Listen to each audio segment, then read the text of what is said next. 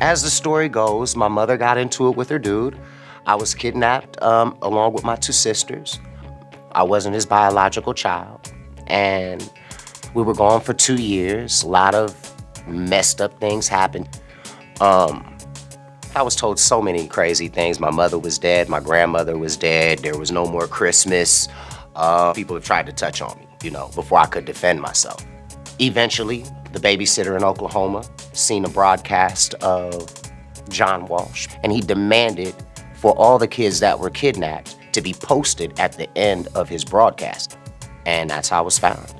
And the babysitter called in and said, I know who this guy is.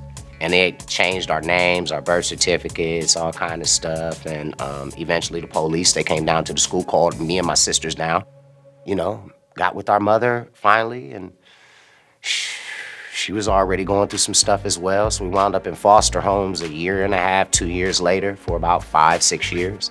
I went through a lot of things as a kid. And I think that, you know, it helped me become who I am. I always want kids to know, girls to know, dudes to know that if you've ever been touched on, first of all, that's not your fault.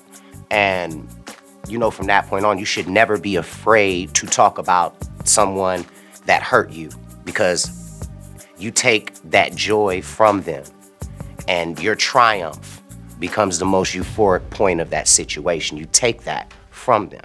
That's how I look at it. That's why I'm always open. I've been able to help a lot of people because they're like, you know, I can just really actually get up and just say to hell with it and accept it and go forward and focus in. The things that I do to, you know, to give my outlook on child abuse, kidnapping, mental abuse, physical abuse, and so on. It's Make-A-Wish Foundation. It's make sure that you sign every autograph at the end of the show as much as you can. Always greet the people that see you, you know, with some sort of thank you, because I know everybody has a story.